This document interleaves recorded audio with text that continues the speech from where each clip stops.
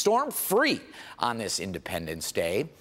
Near 90 degrees for Taco Fest, for your neighborhood party. Maybe you're heading to the boat or to the pool. Looking good.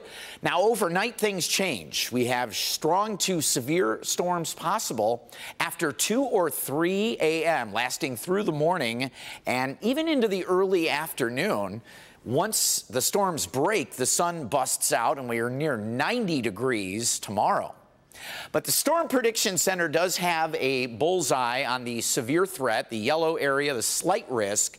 Wisconsin back through Iowa, Illinois, Indiana, and mainly western lower. If anybody's heading that way or has family and friends that way, late afternoon and evening, that potential is there across Lake Michigan and into the western part of the state. But it takes a while to get here.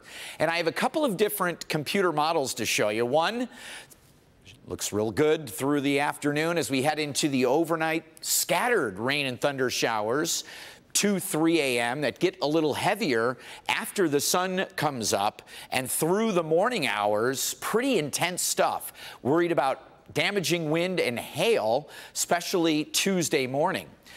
A different run of the same model, so just a few hours apart, has very limited activity from 2 or 3 a.m. until about 6 a.m. and then that is about it for tomorrow. I think we lean somewhere in between. I would just be on guard and be ready. The timing for severe weather in the overnight is always a fear of ours because of everybody sleeping and everything like that. But if you have the local forecasters app or a severe weather radio, you'll get alerted and you'll be safe. But just pay attention, especially early tomorrow through about lunchtime.